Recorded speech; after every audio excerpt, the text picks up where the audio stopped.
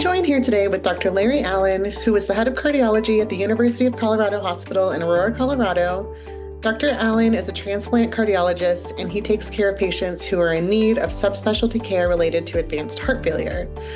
Dr. Allen, to start, could you please explain what heart failure is? So heart failure is really just a generic term that says that the heart isn't working as well as it should. There are many causes of heart failure.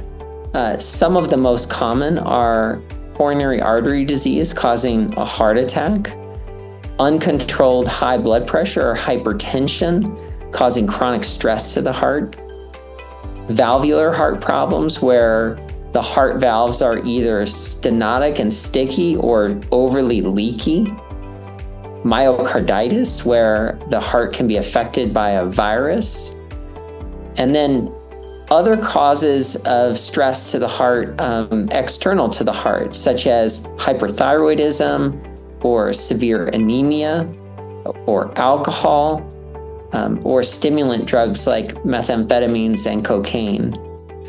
So I see patients who have all kinds of different heart problems that end up in the common final pathway of heart failure.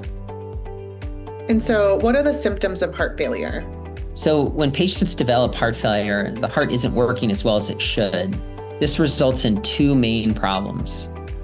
The first is that the heart doesn't pump blood forward as well as it should. The most common symptoms related to this are fatigue, dizziness, low blood pressure, and just generally feeling sick and tired and with less energy. The second main symptom is that when people have a heart that's not pumping blood forward very well, one of the ways the body compensates is by holding on to salt and fluid. The body fills with fluid, and this improves the heart's ability to pump blood forward, but it leaves patients congested, meaning that they have swelling or edema and fluid often in their ankles and their belly. It also collects fluid in the lungs, which we call pulmonary edema, causing shortness of breath, particularly with exercise or when lying down. So when I think of patients with heart failure, they're tired, they're short of breath, and they have swelling. Are there any tips that people can take and start doing today if they are worried, or maybe they have a history of heart failure in their family, or they have been recently diagnosed?